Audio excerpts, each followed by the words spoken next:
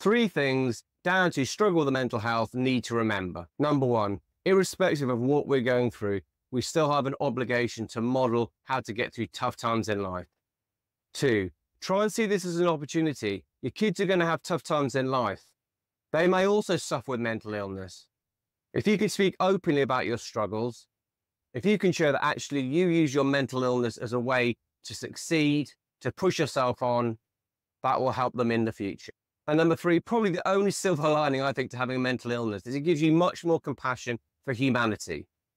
And irrespective of what they do in their lives, if there's one thing I really want all of my children to grow up to be, that's kind. I really want to support parents, specifically dads, and I suppose specifically dads like myself who often struggle with mental health. If that sounds like something you'd like to support, please follow my podcast. If you really want to support me, leaving a review makes a massive difference.